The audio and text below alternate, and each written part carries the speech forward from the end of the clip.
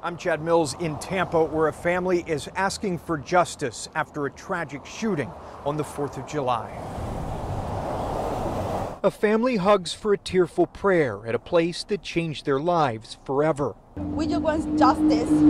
He was just a baby. It's here on the south side of the Courtney Campbell Causeway, where a 4th of July celebration turned into a nightmare and where 7-year-old Yitzien Torres Garcia was killed.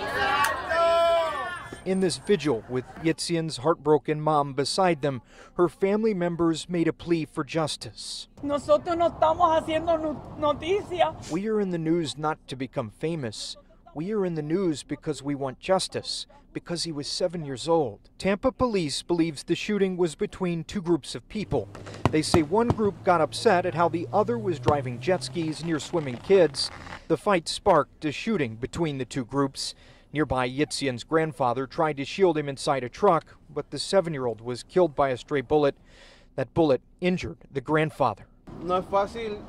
It's not easy from one moment to another to have somebody with you, and then, when you open your eyes, he's not there anymore.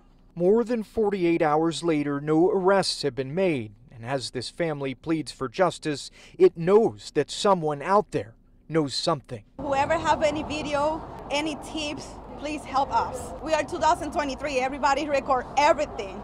As for Yitzien, family members say he will be buried in Puerto Rico, where he's from. He'll be buried next to a grandmother who's already buried there.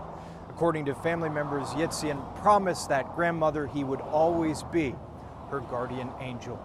In Tampa, Chad Mills, ABC Action News.